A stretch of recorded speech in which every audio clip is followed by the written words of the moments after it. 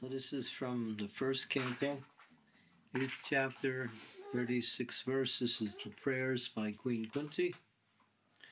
She speaks, O Krishna, those who continuously hear, chant, and repeat your transcendental activities, or take pleasure in others doing so, certainly see your lotus feet, which alone can stop the repetition of birth and death. Purport. The Supreme Lord Sri Krishna cannot be seen by a conditioned vision. In order to see him, one has to change his present vision by developing a different condition of life full of spontaneous love of Godhead. When Krishna was personally present on the face of the globe, not everyone could see him as the Supreme Personality of Godhead. Materialists like Ravana, Hiranyakashipu, Kamsa, Jarasandha, and Shishupal were highly qualified personalities by acquisition of material assets, but they were unable to appreciate the presence of the Lord. Therefore, even though the Lord may be present before our eyes, it is not possible to see him unless we have the necessary vision. This necessary qualification is developed by the process of devotional service only, beginning with hearing about the Lord from the right sources. The Bhagavad Gita is one of the popular literatures which are generally heard, chanted, repeated, etc.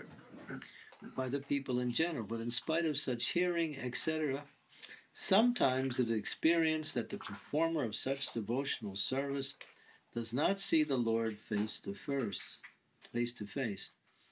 The reason is that the first item, Shravana, is very important. If hearing is from the right sources, it acts very quickly. Generally, people hear from unauthorized persons.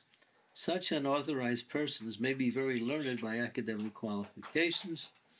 Because they do not follow the principles of devotional service, hearing for them becomes a sheer waste of time. Sometimes the texts are interpreted fashionably to suit their own purposes. Therefore, first, one should select a competent and a bona fide spiritual master and hear from him. When the hearing process is perfect and complete, the other processes become automatically perfect in their own way. There are different transcendental activities of the Lord, and each one of them is competent to bestow the desired result, provided the hearing process is perfect. In the Bhagavad Gita, the activities of the Lord begin from his dealing with the Pandavas. There are many other pastimes of the Lord in connection with his dealings with the Asuras and others. And in the 10th canto, the sublime dealings with his conjugal associates, the gopis, as well as his married wives in Dwarka, are mentioned. Since the Lord is absolute, there is no difference in the transcendental nature of each and every dealing of the Lord. But sometimes people in an unauthorized hearing process take more interest in hearing about his dealings with the gopis. Such an inclination indicates the lusty feelings of the hearers. So, a bona fide speaker of the dealings of the Lord never indulges in such hearings. One must hear about the Lord from the very beginning, as in the Srimad-Bhagavatam and other scriptures, and that will help to attain perfection by progressive development. One should not, therefore, consider that his dealings with the Pandavas are less important than his dealings with the gopis. We must always remember that the Lord is always transcendental to all mundane attachment. In the above-mentioned dealings of the Lord, he is the hero in all circumstances, and hearing about him, or about his devotees or combatants, is conducive to spiritual life. It is said that the Vedas and Puranas are all made to revive our lost relationship with him. Hearing all these scriptures is essential. Umigyan Timirandasya Ginarjana Salakaya Chaksuhun Militam Yena Tasmai Shri Gurave Namaha Ma Om Vishnu Padaya Krishna Krishnaya Bhutale Srimati Bhakti Vedanta Swami Niti Vamine Namaste Saraswati Deve Gauravani Pracharine Nirviste Asunyavadi Sastyatya Vesatane Vanchakalpatarubhishya kripa sindhu pevacha patitanam bhavanebhyo vaishnavebhyo namo namaha. Jai Shri Krishna Chaitanya Prabhu Nityananda Sri Advaita Gadadhar Srivasadi Gaura Bhaktavinda. Hare Krishna Krishna Krishna Hare Hare Hare Rama Rama Rama Hare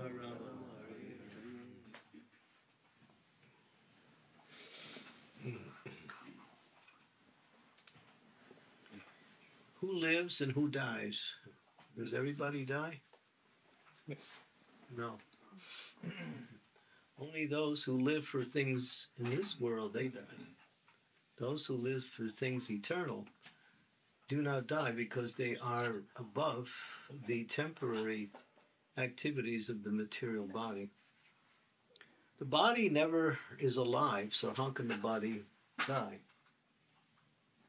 When you put fuel in the car runs. When there's no fuel in the car, it's just a nice showpiece. So what makes the car run is the fuel. So in the same way, what gives life to this body is the presence of the soul. This body is simply Bhumir Apanalo Vayu, Kamanam Buddha Evacha, Ahankar Itiyan Me, Bina Prakriti Astada, earth, water, fire, air, ether, mind, intelligence, and false ego. These 8 elements, 5 gross, 3 subtle, combine to make up the physical body and along with the subtle mind. So this is, and this is called Jada. Jada means dead. Body is dead. It's never alive. When the soul is not there, the body can't move. And when the soul is there, it moves. And it acts and reacts. So life is not this material body. It's simply a combination of material elements, just like everything else in this world is a combination of material elements.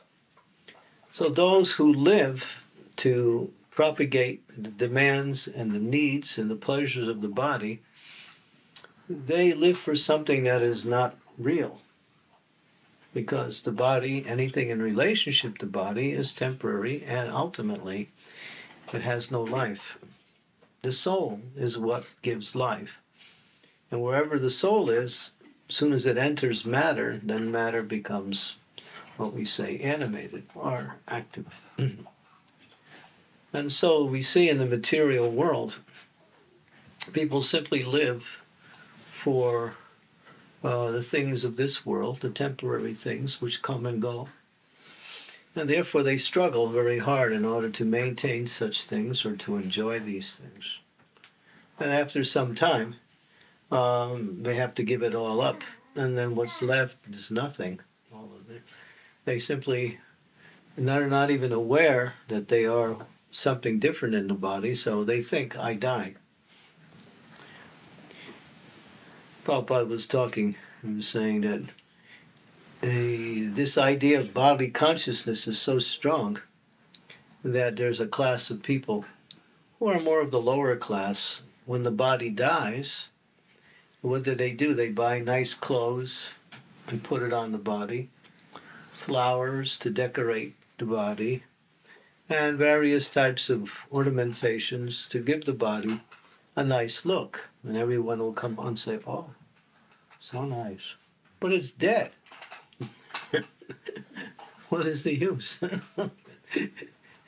There's no life there. So there's a class of people who, even after the body is no longer functioning, still worship the body by trying to make it look like there's still some value to it. But it's dead. What can you do with a dead body except the fact that, time takes away everything, and therefore you'll get the message after a while, it's dead. It just sits there. So, Prabhupada would always say, people would say, oh, my mother is gone, my father is gone, my friend is gone. He's right there. No, he's gone. He's there. That's the one you know. But actually, what is gone is the life. Therefore, body doesn't have any life. Just like how does life begin? The mother provides, she has the womb, which is the conglomerate of the ingredients of a physical material body that's provided by material nature to the wife. The father or the man injects the soul into the womb, and that injection fertilizes the womb, and the womb starts to develop, and then gradually turns into a little pea. That's the beginning size, and then from the pea it starts to expand, and starts after a while 9 holes appear, and then the body starts to shape, and at about 7 months the body is completely formed in the womb, and then very soon it appears, and we call that birth. But what is it? It's the injection of the soul that comes into the womb, that fertilizes the womb and makes that womb life. Otherwise, it's simply dead. So one who lives for this body dies. The one who lives for the soul, or for what is beyond the material world, lives forever. Therefore, we say, when we use that, Bhakti Vinod Thakur has given us that understanding. He reasons who say that Vaishnavas. Vaishnavas means one who lives for Krishna, one who lives to devote their life to the service and the glories of Krishna. They live forever. He reasons who say that Vaishnavas die when they are living still and sound. What is that sound? Is that when they are here, they glorify the Lord, and when they leave, they go somewhere else and do the same thing. That's all. There's no difference. So death for a spiritual person, one who has realized the difference between the body and the soul, actually does not exist. It's just a transformation of location, that's all. That's all it is. We go from one place to another. And so therefore, what is the formula? This verse gives it. One who hears, chants, and remembers and glorifies the Supreme Personality of Godhead lives forever. Whether they live in this material world or they live somewhere else in another realm of the same material world, another universe, or actually they live in the eternal place where the soul is existing in its natural pure state, the spiritual world. Sometimes we say, you want some good news? People like good news, right? You don't die. That's good news, right? Because everybody's afraid of death, right? Shakespeare say, there's the rub, right? That after everything you do, everything is just wiped away. Because everything you do in this world is based on a false idea that you are this material body. And because of that, you create a whole environment of material activities centered around the body or the extensions of the body, family members, friends, societies, country, nation, this idea, that idea. But it's all ephemeral to the soul's existence. The soul is trapped within the body, and the soul gets nourishment only when it hears and chants the glories of the Lord. The example is Prabhupada would use that very simple example. The bird cage. A person has a very beautiful bird inside of this very nice cage. But the person's only attendance of the bird is the cage. They simply dust the cage, polish the cage, fix it up when it's needed. But the bird doesn't get anything. It just sits in there. And then after a while, the person looks in and says, the bird is dead. But at least I have a nice cage.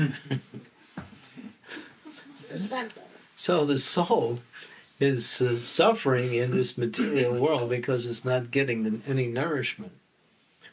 But therefore, when one comes to spiritual life, then that nourishment begins. And what is that nourishment? Shrinvata, Shravanam, Kirtanam, Vishnu, Smarnam, hearing and chanting the glories of the Lord. So those who do that and make that their goal in life, they live eternally. They never die. For them, death is simply a gateway to eternal life. That's all it is. It's nothing. It's nothing to be sad about.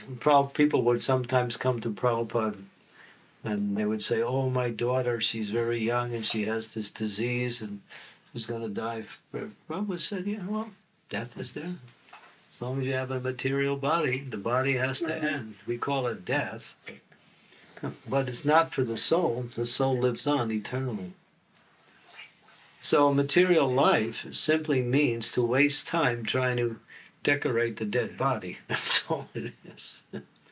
Making nice arrangements for something that is actually has no life at all. That's why Prabhupada would say, when I see people in this world, I see they're all dead. There's no life. Why? Because they're just like, if you go to one country and I think it's in Central America, what is it called? Haiti. It's a country that's really not very. The mode of ignorance is prominent, and there are people there who are zombies. Because some of my devotees have already visited that place, and they were telling me about. They're half dead. They're actually really dead, but they're still walking around. And they just it's sometimes they make movies out of that for entertainment, They call them zombies, Sometimes he also would say, "Hey, you look like a zombie, You just got out of bed and you're not even alive yet." So that's just a statement refers to something that appears to be alive, but it actually is dead. And Prabhupada would always refer to people in that way because when there's no Krishna consciousness or spiritual consciousness, there's no life. Although the body is moving, it's going this way and that way and doing so many things. So those persons who dedicate their life for the service of the Lord live eternally. And those who don't, they have to undergo. They also live eternally, but they don't think so. They fear loss. They fear not gaining. They're always in an anxiety. But a devotee, he knows what in this world is valuable. It's Krishna consciousness. So if I have a lot, it's nice. If I have a little, it's nice. If I have nothing, it's okay. Somebody gives me something that's nice, I'll use it. If something gets taken away. And this is because the devotee knows all of these things come and go anyway. So either you get them for a while or you get them for a long while. Or you don't get them at all. But in any case, they're never there and permanently. But the soul can never be happy with something that is not its nature. That's the point. The soul can only finds things that give it life. In other words, it's already alive, but it awakens that liveliness by breaking through the coverings that cover the soul when the soul connects with the spiritual energy, or bhakti, the devotional service. So when a great soul performs activities, they simply dedicate everything to the hearing and chanting the glories of the Lord. We have Maharaja Parikshit as the perfect example. Everything centers around him in the Bhagavatam. Sukadeva Goswami speaking. Maharaj Parikshit is listening. And he's asking questions. He wants to know more and more about Krishna, about pure devotional service, about spiritual life. He knows he only has 7 days left in that particular body, and he's been cursed to die by being bitten by a snake bird. It's interesting. It's an interesting pastime. If you read the 12th canto, it gives you much details of that particular pastime. But in that, Sukadeva Goswami, in the middle of the 12th canto, is still teaching or speaking Maharaj, are you free from this bodily conception of life? I've given you so much in the form of transcendental knowledge. Have you reached that stage of fearlessness? He knows that that Maharaj Parikshit has reached that stage of fearlessness, but he's asking him anyway. Why? Because he's asking it for the benefit of all of us who read. We read the Bhagavatam. Have we actually come to that stage where we know that everything in this world is temporary, but I am eternal? My relationship with Krishna is the foundation for all success in life. Why? Because that's what I'm looking for. We're looking for happiness where it doesn't exist, in something temporary. And because we keep looking in that area, we become more and more frustrated, and we think it doesn't exist at all. Therefore, we get frustrated and we give up. But a devotee thinks, why waste time chasing after things which will eventually leave me in due course of time? Therefore, Maharaj Parikshit, he simply absorbed himself in hearing and chanting the glory. After 6 days, Sukadeva Goswami had narrated the essential pastimes of the Lord in Vaikuntha. He didn't get to Vrindavan yet. And he stopped and he said to Maharaj Parikshit, do you want a break? A little water? Maybe some rest? Something? And Maharaj Parikshit, he just said, this is what I've been waiting for. 10th canto, Krishna's pastimes in Vrindavan. He didn't want to stop. And then Sukadeva Goswami got more enlivened. When the audience is eager to hear, the speaker becomes more and more enlivened to speak, and vice versa. When the speaker becomes enlivened, the audience also becomes. So Sukadeva Goswami became really enlivened and became really animated, and he started to really go into Krishna's pastimes in a very systematic way. And so when it was time, he had to give him all of the knowledge that he was required. He left, and he went to meet his destiny. His mother, Uttara, she came up to him. My dear son, I'm your mother, you know. I want to know what, Sukadeva Goswami said. Give me some of that. He said, Mother, I don't have time. My time is really short. She said, give me something. I'm your mother, And he said, all right. And he narrated Srimad-Bhagavatam. So that's where that came from. Which is quite long in itself, but still, he was able to succinctly, very concisely, get to the essence of Srimad-Bhagavatam. And then he went on his destiny. He is sitting there in meditation now. He's completely absorbed in Krishna. He's not on the bodily conception of life. Then the snake bird appears. The snake bird appears. His name is Taksaka. Yeah. He's the king of all of the birds, and he is very powerfully poisoned. So when he's sneaking up to go where Maharaj Parikshit is sitting. But Kashyapa Muni comes and stops him. He said, I have more power than you do, and I can nullify your poison. So don't even try. Kashyapa Muni wants to save. But the curse is already there, and the destiny is already about to play itself out. So Taksaka says, all right, let's see who has more power. Taksaka throws his poison and it hits a peepal tree, and the whole tree just burns to ashes within seconds. And Kashyapa Muni looks at the tree and brings it back to life.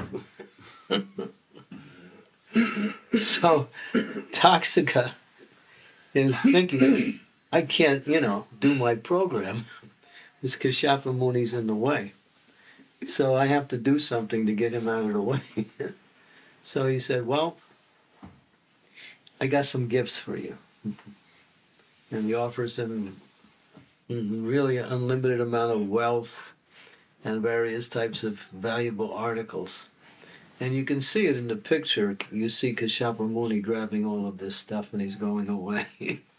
And Taksika is there, so now he has free reign. And then the curse takes its effect. That's an interesting part of the whole thing. That apparently there was some attempt to change but the destiny was already set by the Supreme Lord. So when a great soul leaves the planet, it doesn't mean they're under the influence of the external energy. Prakriti kriyamanani guni karmani sarvasya. The materialists, they are under the three modes of material nature, but the devotees under Daivi, Daiviyesha Gurumaya, Mamamaya Darataya.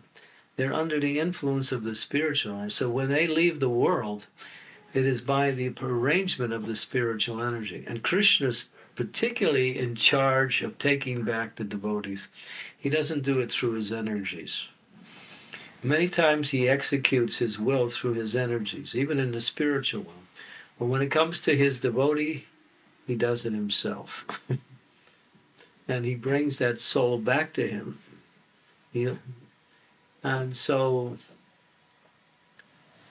that's special. So that the point is that when a devotee leaves the planet, it's by the arrangement of Krishna directly. Directly. And not simply by the influence of some external disease or this. This may be used to facilitate a person's going back home, back to Godhead, because the material energy works in such a way that Krishna uses that to facilitate that. But actually, when the time comes, it's Krishna. It's like when we know that a great soul is about to leave, we prepare ourselves. We know it's going to happen, but still, when it happens, it's still a shock. It's amazing, right? How we feel that even though we know someone we love or someone who's close to us, or even someone we know in general, is about to leave, still, even though we're prepared, still, by that relationship, when it actually happens, we feel that loss, although we know it's coming. But we don't really know it consciously. We know it in our mind, but it takes a backseat. But when it actually happens, and sometimes Krishna takes some of his pure devotee instantly, and sometimes he carries on where he allows the devotees to develop their relationship more with that great soul, so they benefit. Prabhupada did that also. When Prabhupada was about to leave the planet, he went to Vrindavan, and he asked, and he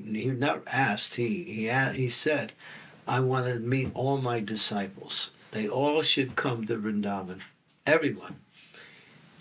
But unfortunately, what happened was, many of the leaders who had projects all over the world didn't want to stop their projects, so didn't tell a lot of the devotees to come. But Prabhupada's request was he wanted to meet each and every disciple before he left. Because he knew if you get attached to your spiritual master, that attachment is your attachment to Krishna. It's the same thing. There's no difference like that. So in order to increase that attachment, that love, that affection, that dedication, sometimes Krishna will extend that loving that person's time so that happens. So his disciples, well-wishers, followers get more of his association, develop more attraction for him, attachment for him. And then when he leaves, that breaks their heart, and that's good. It's good in a sense because it shows that there is love there. There is the feeling of loss is there. But then sometimes Krishna will take somebody just immediately, without all of that. We have the example of Tamal Krishna Goswami. We were in Mayapur, and it was Mangalarti time. And Maharaj had been there for a couple of weeks. He was doing kirtan every night with devotees in different places around Mayapur. Were you there at that time? It was in 2002. It was 2002. Yeah, and then the next one morning he had to leave, so he hired a car. And we were all in Mangalarti, and right at the end of Mangalarti, I can't remember what point, announcement came that Tamal Krishna Goswami has had a very terrible accident. So everybody jumped in their cars, and we went to the scene, and then it was obviously he had already left. So that was a shock from everyone. No one expected that to happen. But sometimes Krishna arranges that for whatever reason, sometimes to avoid giving difficulty to the great soul with having so many people around him and crying and lamenting his inevitable departure. But Krishna works in both ways. Whatever is best for that soul's departure, he arranges nicely. So when we experience the loss of someone who's close to us, usually a devotee, maybe it's a devotee relative, maybe it's our spiritual master, maybe it's someone we had a lot of nice association and there's so many memories of that association. And we can take that to heart, and it says for disciples, when the spiritual master leaves, the disciples should cry. It's in Satsarup Maharaj brings that out in one play. What is the name of that particular king and queen? Vidarbhi, and what was the king's name? Can't remember. So when he left, she cried. That point was made that the disciple should cry about the disappearance of the spiritual master. And that crying is actually increasing their love for Krishna, because in one sense, what does the spiritual master represent in the life of his disciple? Krishna. That's his representation. So that relationship is direct and indirect at the same time. So no one should fear death. We should only fear wasting time.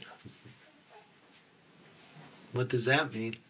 We should use whatever time we have while we're still here to perfect our Krishna consciousness, and then when it's time to go back home, back to Godhead, you'll be ready. Because if we're not ready, then when we leave, when it's time to leave, we'll be thinking, oh my God, I should have been more Krishna conscious.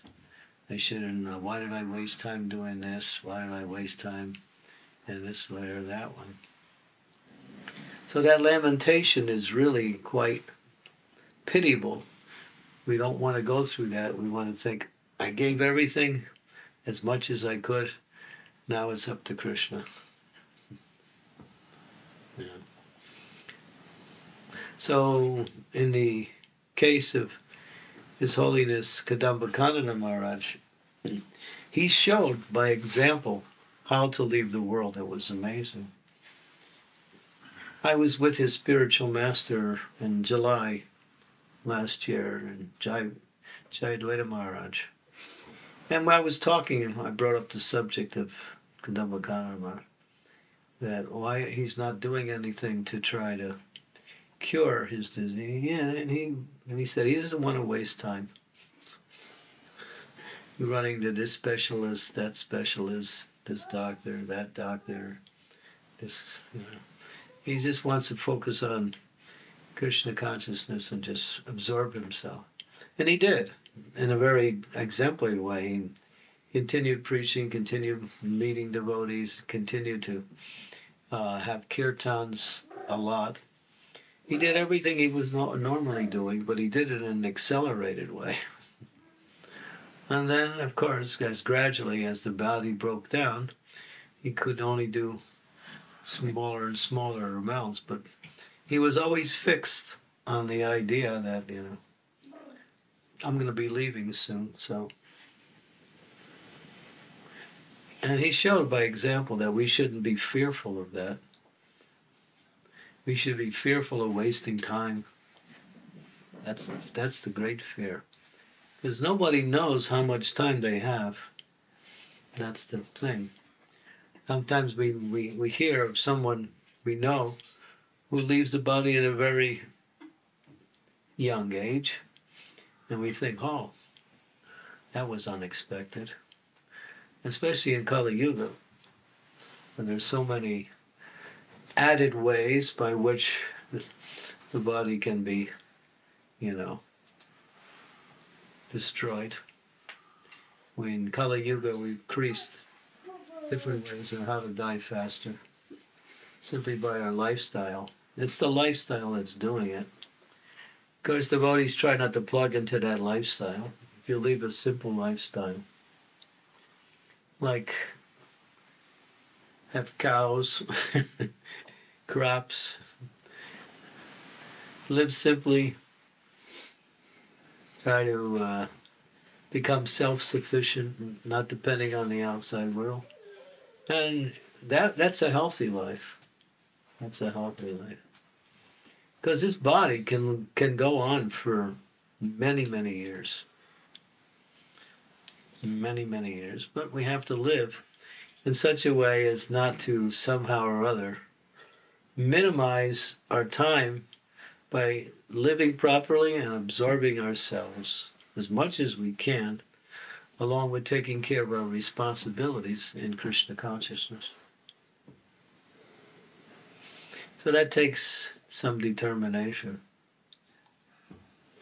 So no one should fear death, should fear just wasting time, because it'll happen. It's just a matter of getting ready for it, that's all.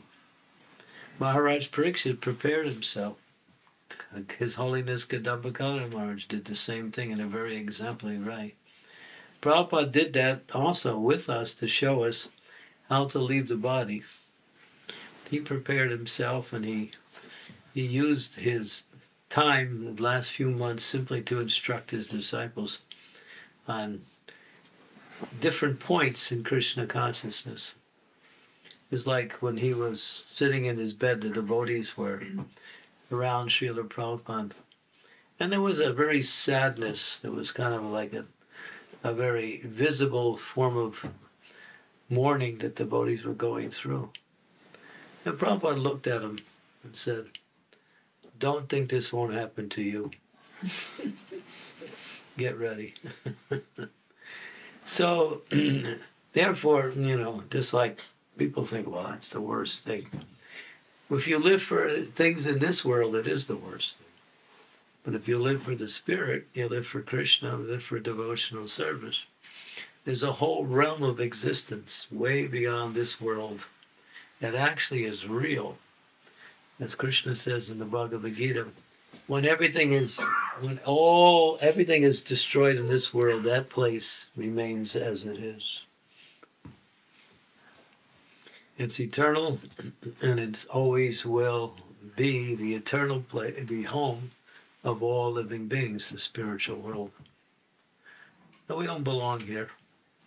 It's like, what are you going to do? Make the best use of a bad bargain. What do? You have kirtan, you hear about Krishna, chant, dance, take prasadam, take care of some basic needs in order to live in this world. But these are all secondary at best. Our real business is this verse, Shrinvanti, Gayanti, smaranti abhiksnasya, to hear, chant, to serve, to remember the glories of the Lord. If we do that, and then when the time comes when this body is no longer functionable, then we're ready. We're ready. Prabhupada says, and there's a machine, Prabhupada said, it's called the decking machine. It's a wheat husking machine. And Prabhupada's talking this, and he says, if you take the wheat husking machine and you put it on this planet, what does it do? It husks wheat. If you take it to the higher planets, heavenly planets, what is it going to do? It's going to husk wheat. Wherever you take it, it does the same thing. That's a devotee. Devotee here lives for Krishna, hears and chants the glories of the Lord here. And if they go someplace else, they do the same thing. And then eventually, if they reach the spiritual world, then it becomes, the reality of one's existence.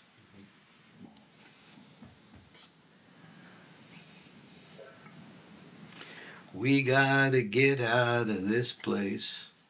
It's the last thing we ever do. You remember that song? Maybe that was before your time. It was a rock and roll song. We gotta get out of this place. You know, when it is, I can get no satisfaction. Yeah, I can get no satisfaction. Well, that's another one. Yeah. When I grew up in the 60s and 70s, these were new. It was this breaking out from the old realm and expressing, just throwing away the whole and looking for life in a different way. So when there were so many songs, persons representing change. But what were they changing for? They were just changing the material. That's all. This material's no good. Let's get something better.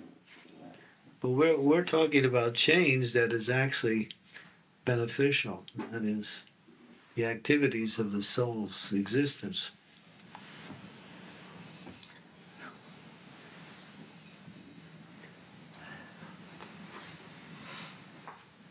The House of the Rising Sun. Remember that one? Yeah. Goes back. And then there's another one. He's not the kind you wind up on Sunday. I don't know if you remember that one. Jethro Tull, the rock band. And what they're saying is that people worship God just once a week.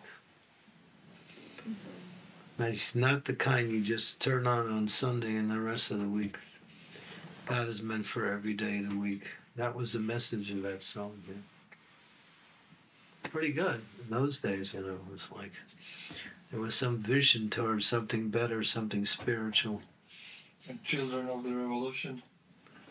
Children of the Revolution, T-Rex. I don't remember that one. Mama. Yeah. Mama. So yeah. So when the great souls leave, they give us a nice message. This world is what it is. It's temporary. So do what I'm doing. Don't waste time. And Prabhupada said, we have our ISKCON in the spiritual world. And we'll all meet again. And we'll recognize each other. Oh, hello, Kiki. Yeah, you're here. Oh, okay. Wow. Yeah, I remember you were in, what was that place on earth? Oh, yeah, Croatia. Okay. Yeah, I remember there's that little section of the material world is called Croatia. Well, I'm glad at least you'll get to see him. You better follow. With a name like Narayan, you can't stay here.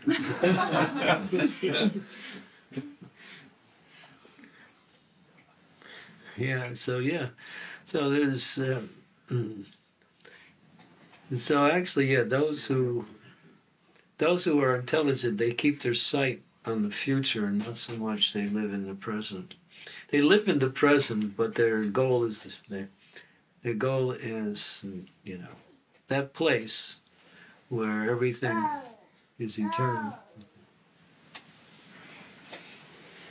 And you have your family members there, friends, society, country, love is there, but it's there in a way that is of the actual substance that it is. This world is a reflection of the reality. So we take on the reflection in this world, but the reality is something that has substance. In this world, there's no substance behind it. People live simply to enjoy, and there's no substance to that kind of enjoyment because it's temporary and it's based on selfishness.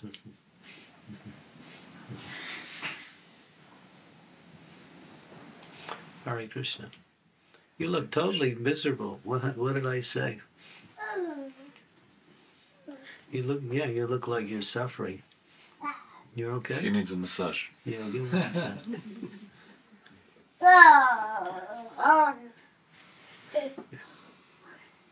Material world is what it is.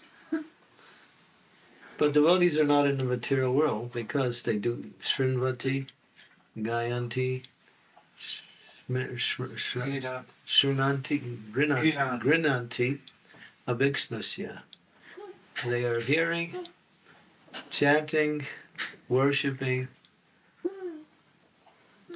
So, therefore, all of these activities have nothing to do with this realm of existence. So if we stay in these activities, we're actually in the spiritual energy, spiritual world.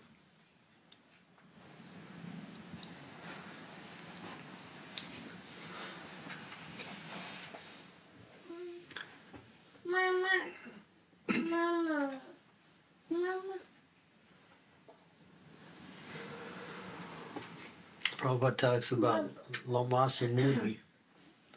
Lomasa Muni was a very hairy sage, and he had a benediction that every hair on his body he could live for one lifetime of Lord Brahma. And so he was living on the banks of the holy river. He had no dwelling, no home. So he had a few followers. So they said, Maharaj, you have a long life and you don't even have a place to live. Can we build you a cottage? He said, don't bother, I'm not going to be here so long.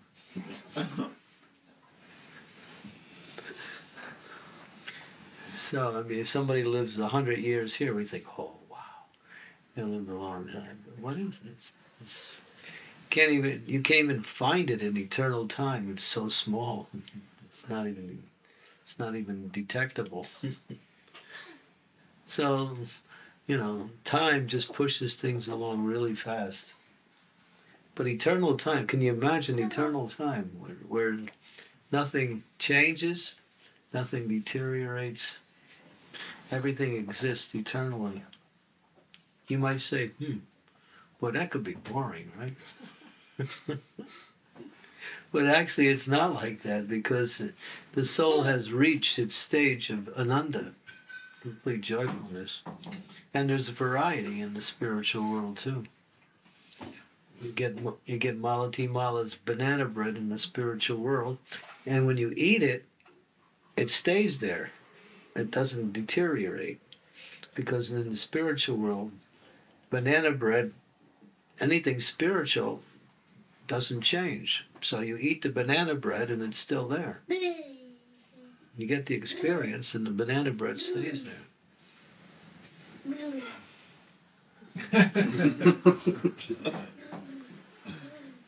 You eat a glubjamin and the glubjamin still exists. Try to figure that one out. Well, that's then, because the spiritual world means nothing is created and nothing is, annihilated. Everything exists in its pure spiritual essence. Hopefully that remains in the stomach. Well, the stomach's also eternal, so don't worry.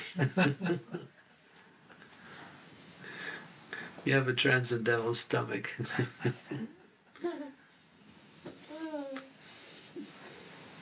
Yeah, so we have something to look forward to.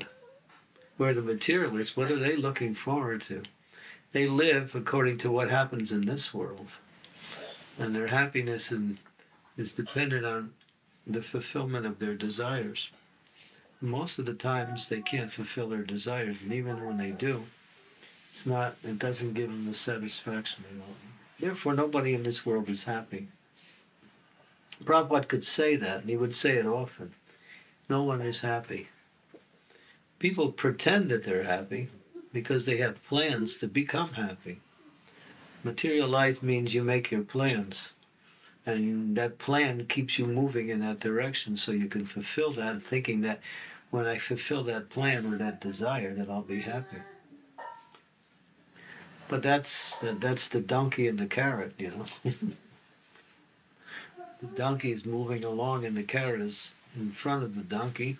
The donkey thinks one more step, I'll get that carrot, but the carrot's also moving with the donkey. And then the donkey keeps walking and the carrot keeps moving. He never gets the carrot. Because every step he takes, the carrot is connected to, you have like a stick coming from the donkey's back, string hanging the carrot. So the donkey's moving, obviously the carrot's moving too. That's material life. They keep going for their plans, but then they never get it. And even if they get it, then it doesn't give them the satisfaction. The carrot is, rotten. Just material life. What can you do? So is there any happiness in this material world?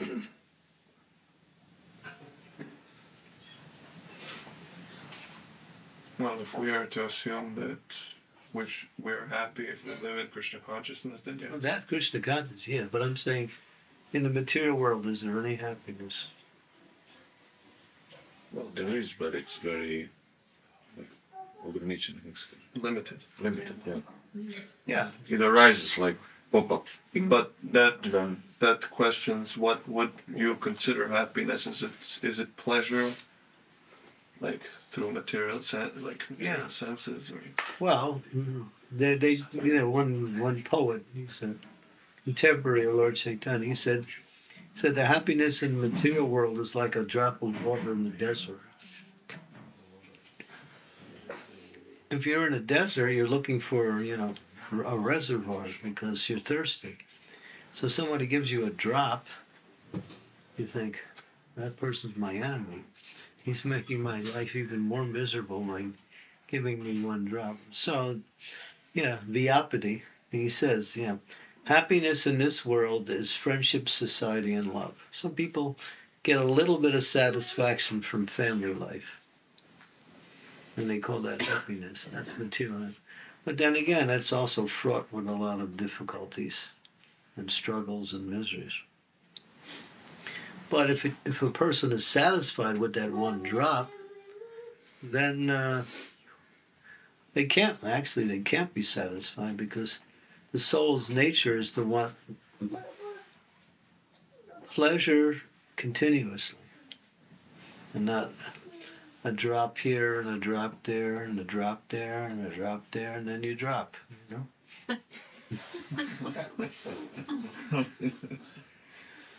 And you get a chance to do it all over again. And you come out again, you're a little baby and you're passing stool everywhere in the diapers and your mother's thinking that it's Chatusuzana. It smells so nicely, just like fragrant sandalwood paste. That's called love. And so you have to go through all of that, and you have to learn 1 and 1 is 2 again. 2 and 2 is 4, and start all over. And then you get through another life, and then you start again with the same thing. So why waste time? This material world is a place of punishment for the soul. And so soul wants to be separate from Krishna. All right, here you can play act that separateness out in this world. That's what it is. But Srinanti, Gayanti, Vinanti, Avikspasya. One who hears, chants, serves, and remembers personality of Godhead. They're not part of this world anymore. When the body ends, they'll be back where their consciousness is, because consciousness is life. When our consciousness is in Krishna, we're with Krishna. When our consciousness is in whatever else it is, that's where we are. So that's why we say become Krishna conscious. That's all.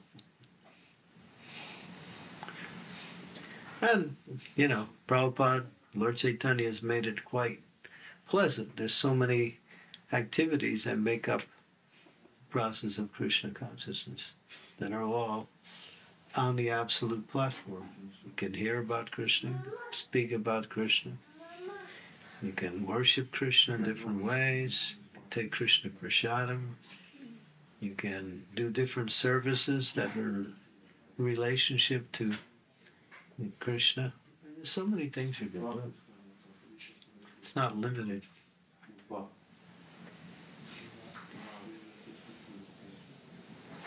Okay. Any questions? Yes, Radhana. Thank you, Maharaj, for this inspiring and realistic lecture. Well, I was asked to speak on it, so... Yeah. I have two questions. Yeah, okay, sure. So one is that whenever I speak with devotees for 60, 70 years old, you ask them about how they are maybe preparing or how they're feeling, but all of them are feeling young, and they don't understand why they are that age. Mm-hmm. So they are not connected to the age. They feel very young. Mm-hmm.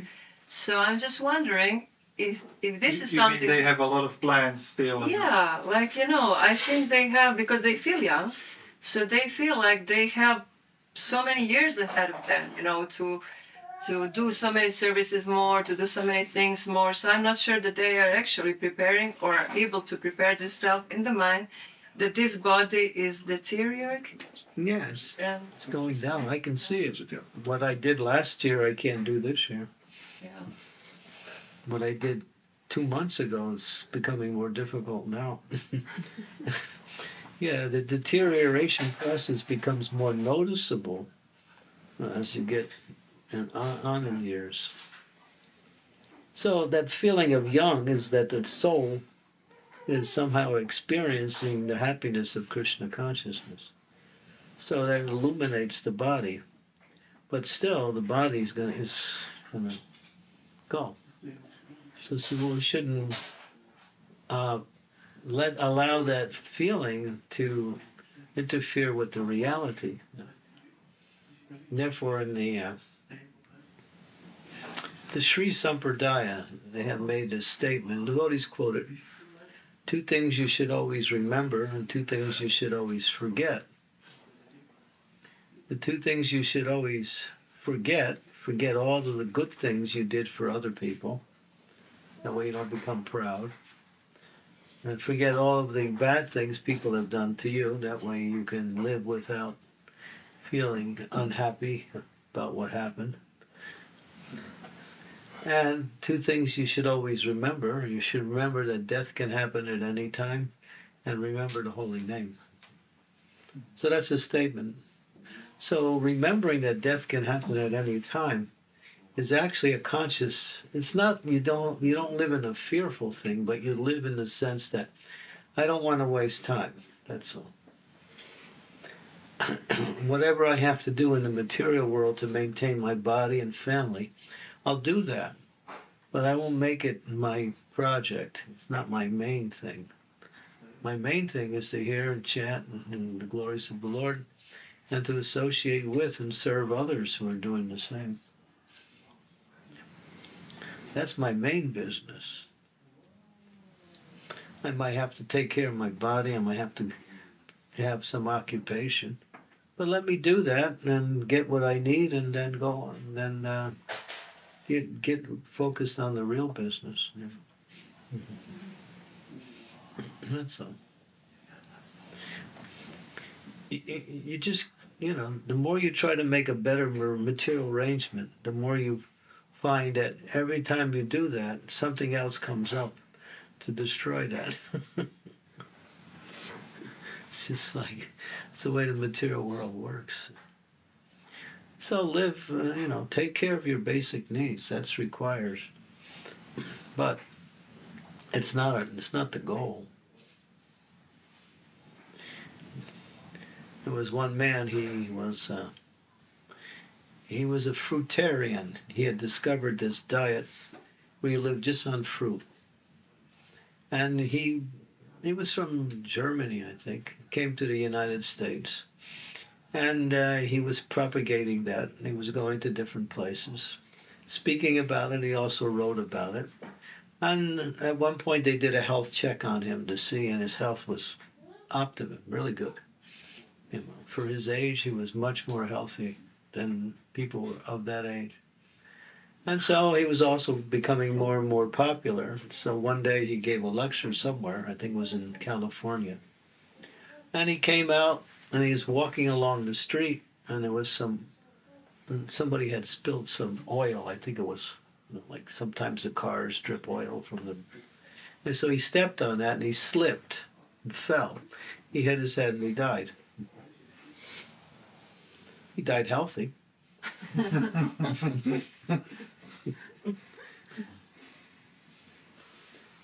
So that's just the way the world is, You can have the maximum amount of health, and then something will come along and change it. We had a similar case here of one gentleman who was very nice. He was not a devotee, but he was very favorable and he took a lot of books. He knew devotees. He used to come for programs. He was very proud of this. He defeated some internal ulcers or even tumor cancer, something in inside abdomen. In abdomen, I'm not sure where.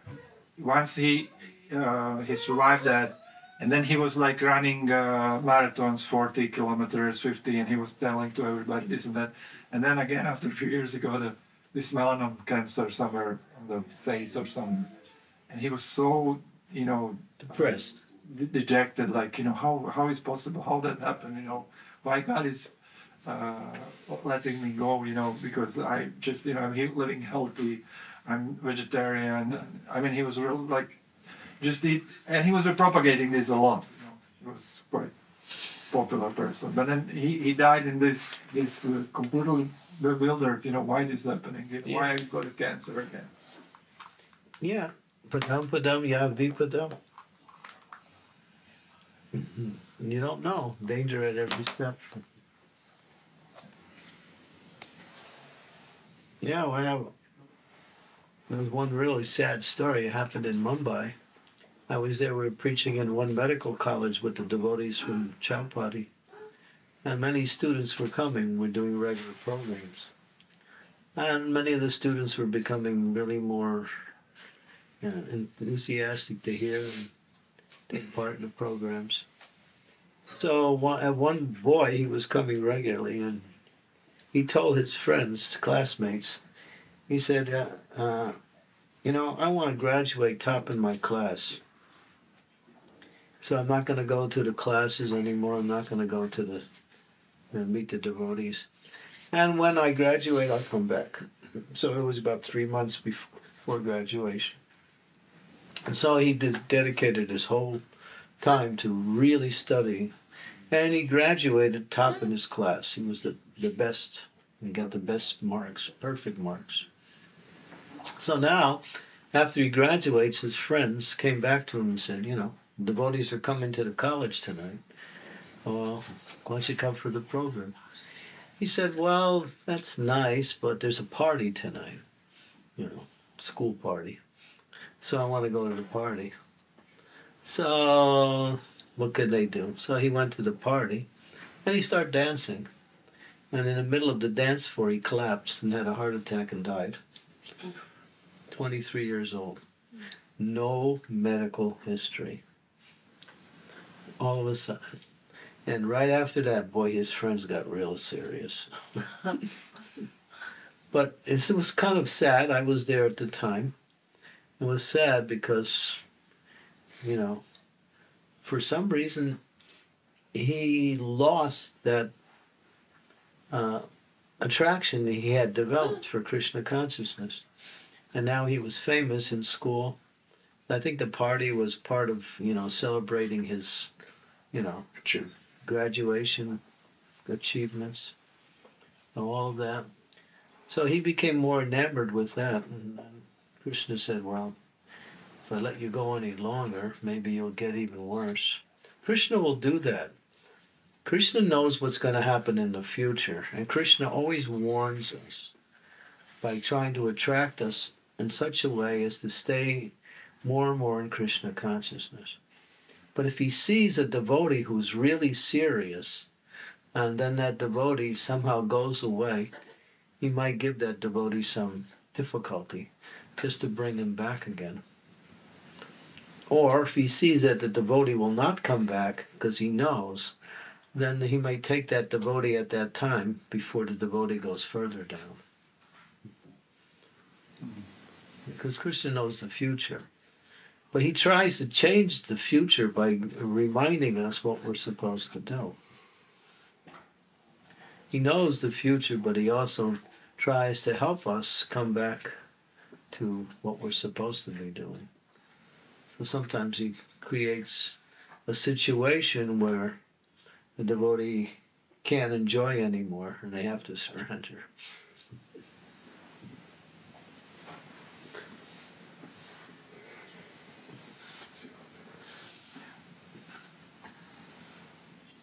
Second question. If it's possible. Is that both questions? No. One more? Yes. Okay.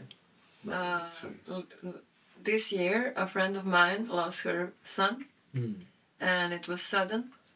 And I spoke with her recently, and it's been some time now, but they're saying they're feeling like they're also died. They cannot recover in any sense.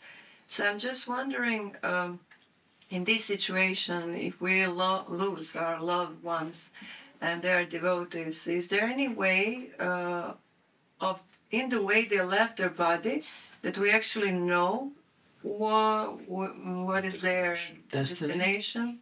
It's hard to say. It's really hard to say.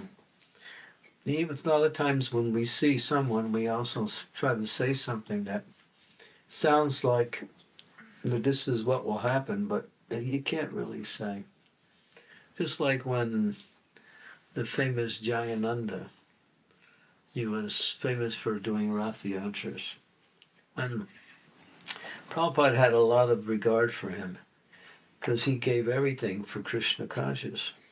So when he left the body, Prabhupada said, Jayananda, he went back to the spiritual world. Or if he still had a little bit of material desire, then he's with Krishna somewhere in the material world. So Prabhupada didn't really even say clearly. He said, well, he either went back to the spiritual world or he's now with Krishna and somewhere in the material world associating with Krishna and his pastimes there. Now, even Prabhupada gave two possibilities of a person, so we don't really know. It's hard to say. It's really hard to say. Because you can't see everything about the person. It's not possible. Yes, because we can see actually that even some really big souls, they left their bodies in a car accident. Yeah. In different ways. And then you're... Maharaja says that actually Krishna is involved in that with... Yeah, that was meant to be. Yeah, for those who are surrendered to Krishna fully, then he may use a material situation to bring that person back to him.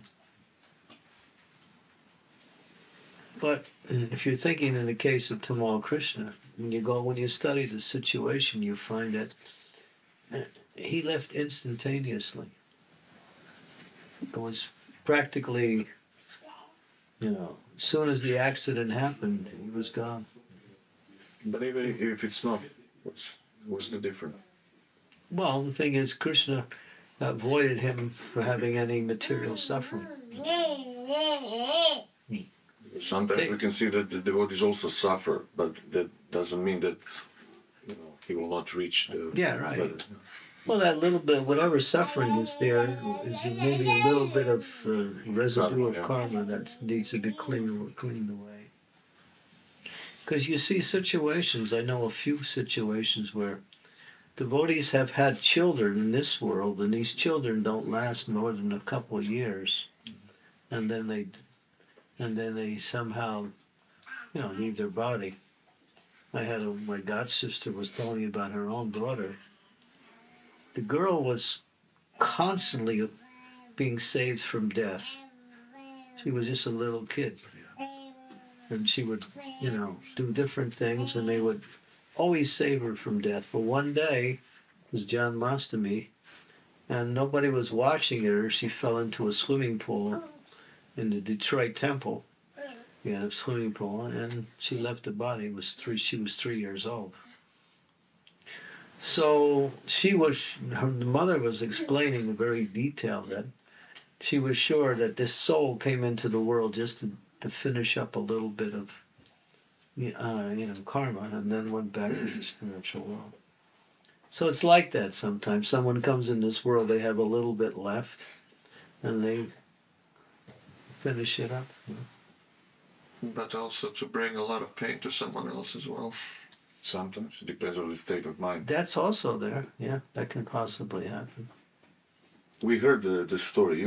I think you told this story like Gordon gives, Gordon takes. You remember this? In India. When some devotee they killed a child or something with a car. You told me this once. And then the parents came and Gordon gives, Gordon takes. This is not very high consciousness. That's why they had Gordon. I don't know. Yeah, well, when somebody close to us leaves, if there's some sadness, some lamentation, some crying, that's normal. That's to be expected. But you don't carry it on for years. That's the thing. That's the initial experience that you go through. And then after a while, then you start to realize that this is the way life is, and you move on. And you realize that same person who you knew as your relative is somewhere else.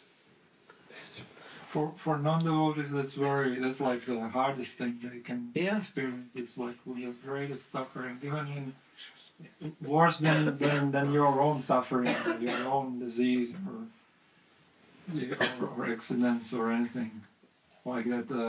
There was a Sridhar Maharaj was telling that example of some rich man, millionaire, billionaire, whatever, landed with a helicopter on the helicopter pad somewhere on his building, and his wife and child came, and he took child, where are you, and he took it like this, and then, this helicopter killed the child instantly. Oh, he didn't even see it. They were all like, I think mother died like in a few days from the shock, and he was like, he became dumb for a life or something like that. It's like, it's really shocking. Yeah. Well, it's natural to get attached to family members, especially children, but you have to see also that these persons that play the role of your friend or son or daughter belong to Krishna, actually. Možda nam je bilo to dijete neprijatelj u prošlom životu. Maybe the kid was our enemy in our previous life. Yeah, that happens also. Sometimes it comes back just to give pain to someone. The material world is what it is. It's a crazy place. It's crazy. But this just makes me wonder if somebody was to come back just to finish up a couple of years of karma, so then just how much does Krishna take when it comes to karma, because we are to assume we have been here for many, many lives, Right. collecting karma, Right. and so Krishna takes a lot of that karma away because we practice Krishna consciousness. But that means that he doesn't necessarily take all of it at the time of death. It's a process. Prabhupada used the example, when you begin Krishna consciousness, he uses the example, the fan is turning and the plug is in. So as soon as you begin Krishna consciousness, you pull out the plug. It doesn't mean that the fan stops turning. It will. If you stay in the process, after a while, you will come to the point that there is no more material karma left. Then whatever happens to you after that, if it appears to be good or bad, is simply Krishna's arrangement for you. That's all. It's no longer karma anymore. Even if you're free from all your karma, but you do something wrong, you act wrong, you commit an offense, you get a little slap. It's just to remind you that this is not what you should be doing.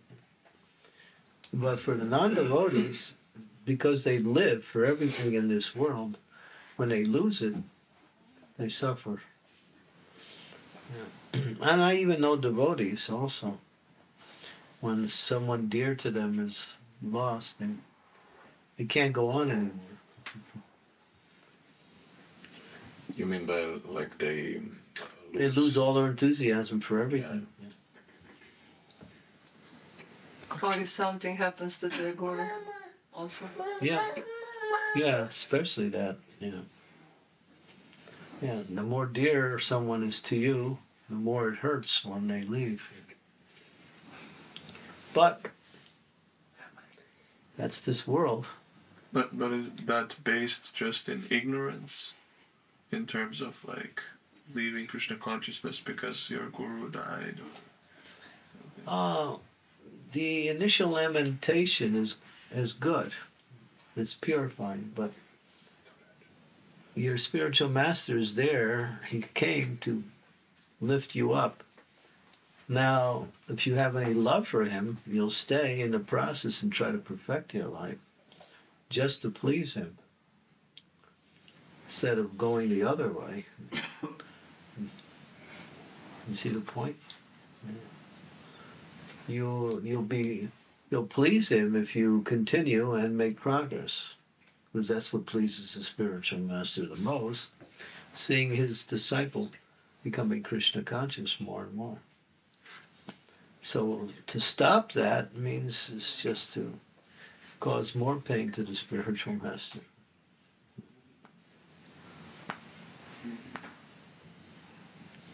But the initial shock, the feeling, the lamentation, these things are normal. We don't criticize that, but it shouldn't make your Krishna consciousness go down.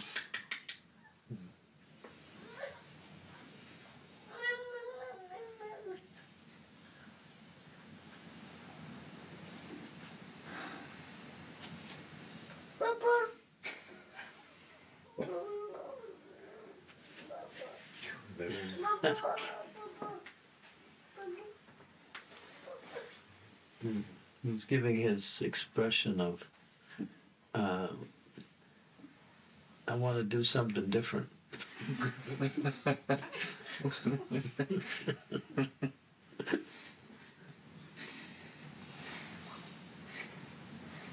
Yeah, Krishna Premi. Thank you, Guru Maharaj, for the class. My question is about wasting time. Because sometimes when I'm in Maya, I cannot understand it. And I'm just wasting time. But after some time, when you're with devotees or you chant nicely, you get this understanding. Oh, I was wasting time. Yeah, that's what devotee association does. It gives you knowledge. Yeah, but what to do when you are in Maya, but you don't understand that you are in Maya? So what to do in this situation? That's why you get married. Your husband will tell you you're in Maya. And you tell him, you're in Maya. So you're helping each other. That's the purpose of marriage, to help each other get out of Maya.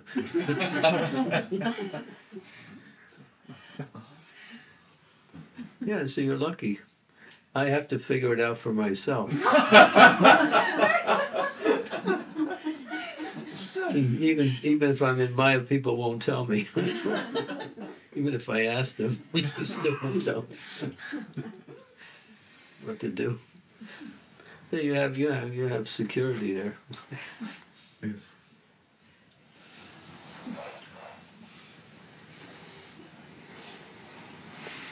Okay? Thank you.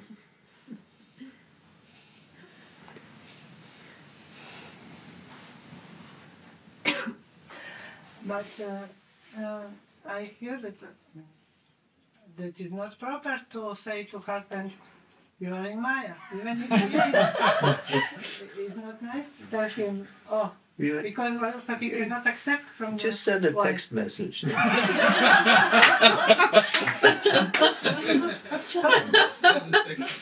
Or leave a note. Yeah. You're right.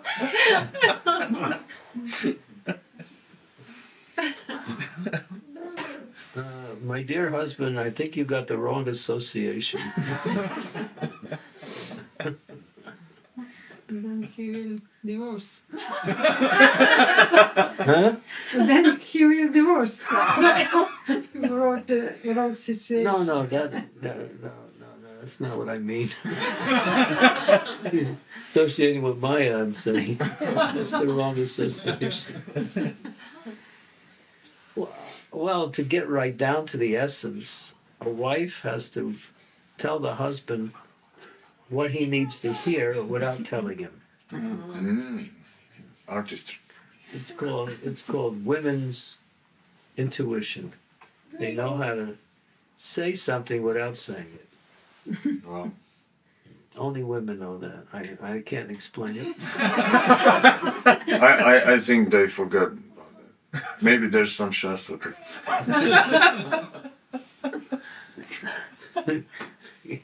Chanaka Panda slokas.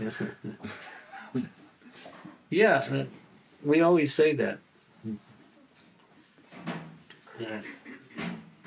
Because if you tell the husband what to do, even if you're right, he won't do it.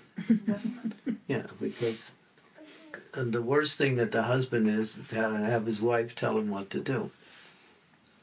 But you have to tell him what to do by not telling him what to do. That's an art you learn. That's because man is suffering from this toxin masculinity. Yes, men have big flaws. Masculinity. Yeah, men have big egos. That's a propaganda nowadays, that men should not be men, they should be like a woman, and then everything will be great.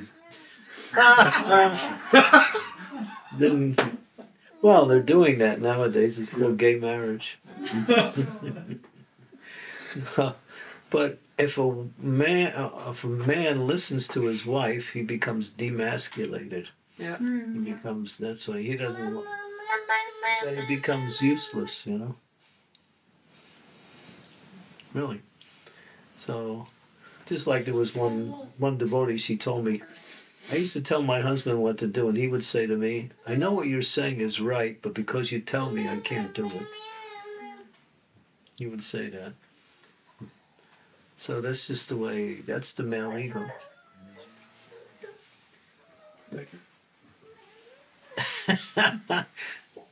Trying to figure that one out, Soma, huh? In our country, there is a saying like that a woman can make her husband a king or a beggar or a drunk, like that, you know. How does that Like work? she can make him like Yeah. that. And we can actually see this because tough women, they make really their husbands weak and poor, alcoholic, Yeah. and like that. And women actually who support their husband and who are not saying, as you said, who are not saying directly, but you know they find their ways. You can see that these They get- husbands are. Yeah, they get strength from Yes. that. Yeah. The better half. It's true. There's a whole psychology of men and women. If you know that psychology, you can avoid a lot of problems.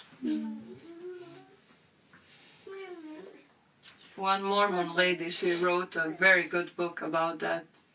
Very, very good book about that. So it's everything. The philosophy is explained there. The Woman Bible. Yeah, like a Woman Bible, yeah. Regarding men. But I guess it's good for marriage counseling. Maybe Maharaja knows she's like from the ancient time.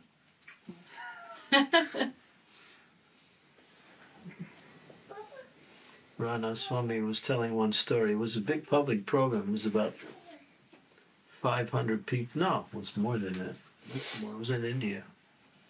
Telling husband and wife are arguing. And now the relationship is starting to fall apart. So finally, they decided, we got to do something to try to save this. So they went to some marriage counselor. So marriage counselor, when they're good, they know how to, they ask the right questions. So he asked the man, what is it about your wife that is causing you to become unhappy? And then the man went right to the point. He said, well, she often makes bread. And when she cuts the bread, she gives me the end piece, and she keeps the other part. Cause for divorce. So, but the thing is, he had forgotten that his wife is Italian. And in Italy, if they give you the end piece, that's the best piece. So that saved the marriage. She was actually giving him the best piece according to her understanding, which was a cultural thing. But he didn't see that. So he was thinking, she doesn't love me. It's obvious. Yeah. That was the whole situation. So a lot of times relationships break down because lack of communication. That's one of the reasons.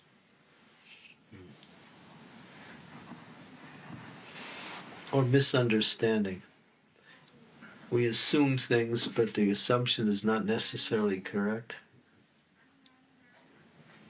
That's why you bring it out, discuss it, come to some understanding.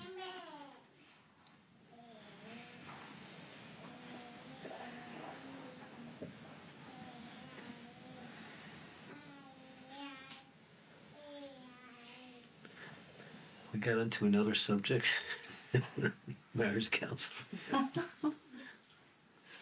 Okay, so how are we doing on time? 10:30. 10:30. Anything else? Any other points, discussions? I have a question. Do you know of your god brother, Prabhupada's disciple, who got first? I mean, this is connected because I'm not sure whether that person is still alive. That he got a first, second, and sannyas on the spot. Yeah, that was Govinda Maharaj. That's Govinda Maharaj. Yeah, Prabhupada met Govinda Maharaj. Oh, really? He gave him first, second, and sannyas all at once, everything. Oh, is it? Oh, I have to learn that. Yeah. When Bhakti Charu Maharaj, he gave him, I think he gave him first. Second and sannyas. Second and sannyas, yeah. Yeah. But he was already initiated before. Yeah. But Govinda Maharaj got everything. Oh, okay. That was the one and only. Prabhupada could understand this person is, because he came to Prabhupada when he was around 45 years old. So he had, lived a good part of his life in Krishna consciousness. Yeah. And the guru can do that. It's not like against the etiquette.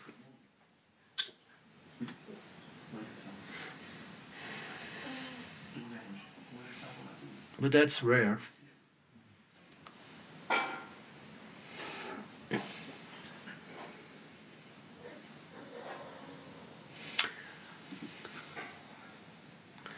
Anything else? Do you have something to do after now? Or am I holding up anything? Prasad. Oh, prasadam. Is Yeah, that anything breakfast or else? lunch? Supposed to be breakfast. Brunch. Oh, I'm holding up breakfast. No, you're not. No. We like you to talk as We many ate- hours possible. We ate late yesterday, so. Oh, goodness. Swamiji's making us fast. I took breakfast at 7:30. I just a light one, because I didn't eat anything last night, so I took a light breakfast. Some fruit and some nuts. That's not. But if you guys want to have breakfast, we're supposed to have lunch at 11:30. This is one more.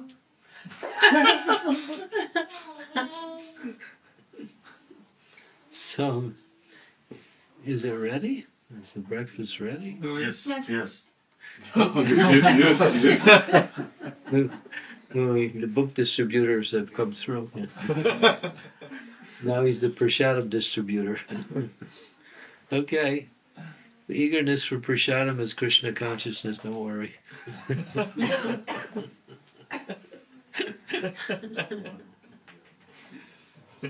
Okay, thank you. Thank you. See you, bros. Bye. You know this. Chandramauli Maharaj ki. Jai.